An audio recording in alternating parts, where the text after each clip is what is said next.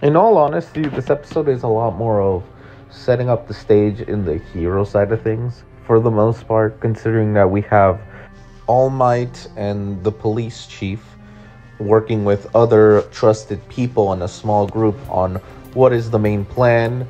We have Izuku Midoriya and Ida going and getting new parts for their stuff since their gear is kind of worn out.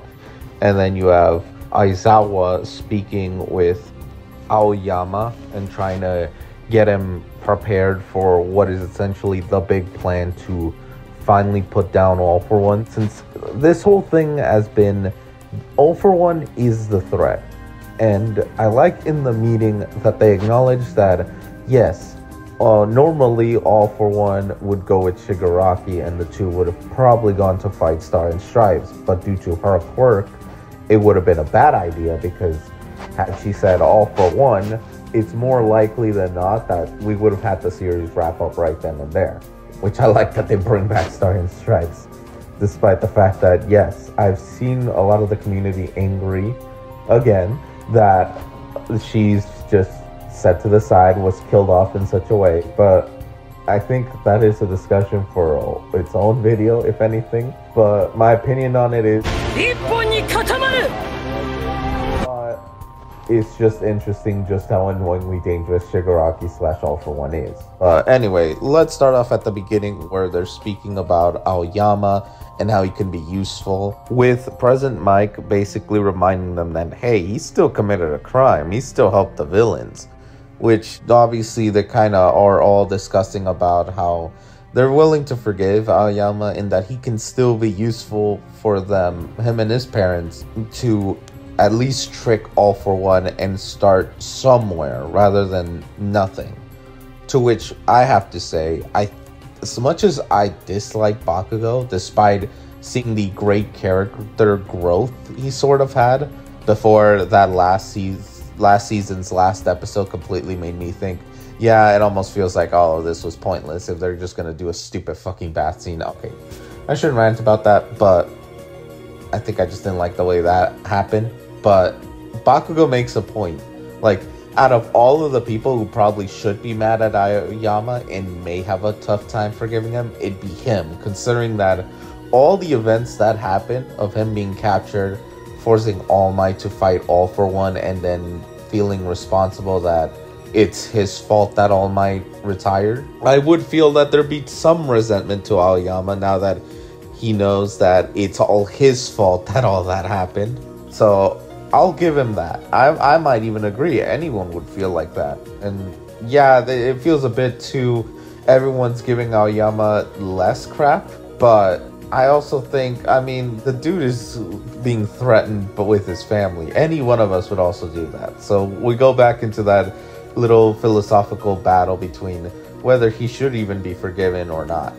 But that aside, we do have Aizawa come in from the monitor because he's still injured from the war, from the previous war, and basically first he tells them, do you all even have a plan? To which, no, they don't. They're just speaking out of their asses trying to think of something that Aoyama could help them with.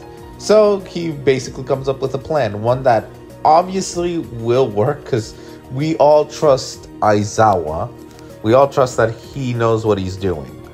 So we move on from there to Deku and Ida getting their upgrades, which I just gotta love this little callback. This funniest scene, considering two things. One, his face, just how serious he still looks.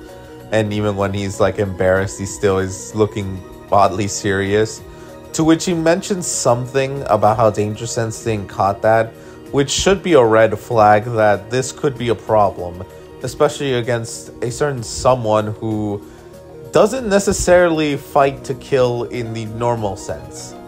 But I'll let y'all guess. But second, I just kind of like that even Ida kind of like deja vu. And kind of just thinking back to release season 3. But aside from that, I think it's cool showing us like other students that aren't like their fight capabilities aren't that high, and yet they prove themselves through different means. So the support group, they basically are making all the gadgets, to which I got to say, Natsume is one impressive gal. Either she had this ready, or she can just make crap with just one hand. And I don't know, that's impressive that even though they're not at high tier gears like they would want, it is still pretty cool that she's able to create them something, with the other classmates wanting to have given it a try, but obviously having lost their chance, unfortunately, which I feel bad for them. And then after this, we have the meeting again. Though I like that they, aside from All For One and Shigaraki being like the big two threats, they also mentioned Dabi being one hell of a threat. And I think it's warranted. Like, I will not defend the asshole for being a villain. I get why he became a villain, but I mean, everyone had their choices. But one thing I will say is he knows how to turn up the flames and become a literal anarchist of destruction. So I think it's warranted making him be one of the top 3 dangerous villains in that entire group. But moving on, I did like seeing at least 2 of the big 3 just kind of helping people out. It's kind of nice seeing what other people are doing, as well as other heroes, what they're up to while they have this 1 week of training that they need before the big final fight comes into play. And then at the end of the episode, one of the most greatest one-to-one character moments with Aizawa talking with Aoyama, helping him out as a teacher would with a student, and essentially like confirming that yes, he still believes in him. Like, yeah, he did all this and that, but he feels partially responsible for it because he's the teacher. He should have caught on to this. And yeah, he's gonna do everything he can to make sure that Aoyama can not only do his part, but overcome this self-guilt he has gotten since obviously he caused so much trouble for his classmates.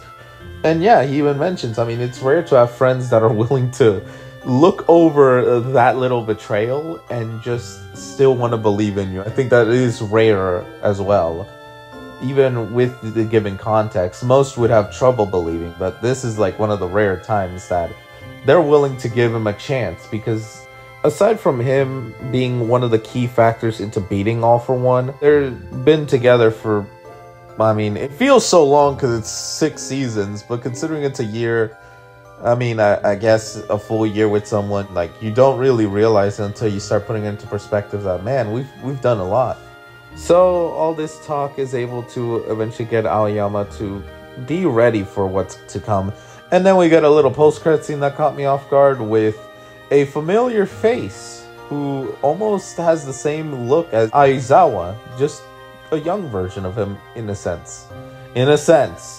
But anyway, I think this is an okay episode. It definitely is more of the hero side of setting up for what's to come, because they need to be ready.